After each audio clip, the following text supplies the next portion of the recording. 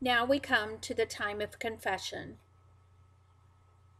Jesus Christ, the Good Shepherd, does not care why we have gone astray. Jesus only wants us restored to the safety of his flock. Come, let us gather together our thoughts, feelings, and actions that have gone astray this week and return to Jesus who longs to feed us.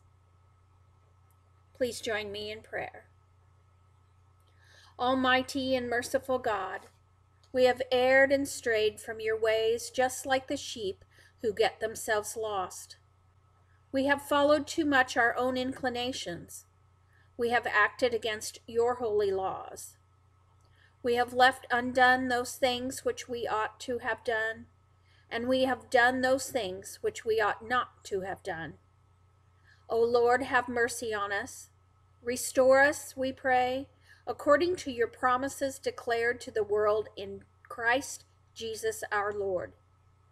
And grant, O merciful God, for the Good Shepherd's sake, we may live a holy, just, and humble life for the blessing of your entire flock and the glory of your holy name. Amen.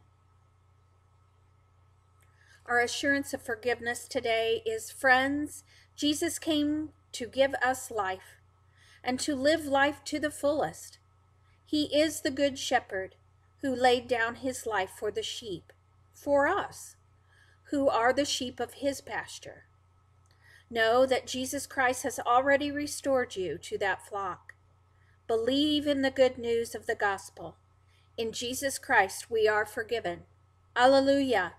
Amen.